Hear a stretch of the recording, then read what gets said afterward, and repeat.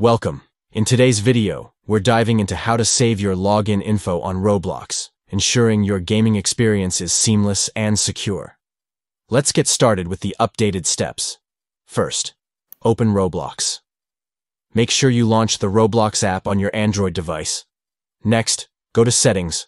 Look toward the bottom right corner of your screen and tap the three dots icon. Now select Settings from the menu that appears. Once you're in Settings, tap on Account Info.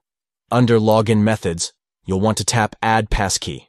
Now it's time to verify your identity.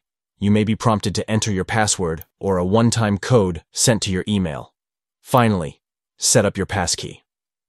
Follow the prompts that appear and use your device's unlock method. This could be a PIN, fingerprint, or Face ID to complete the setup. And there you have it. You've successfully saved your login info on Roblox, making your gaming both easier and more secure.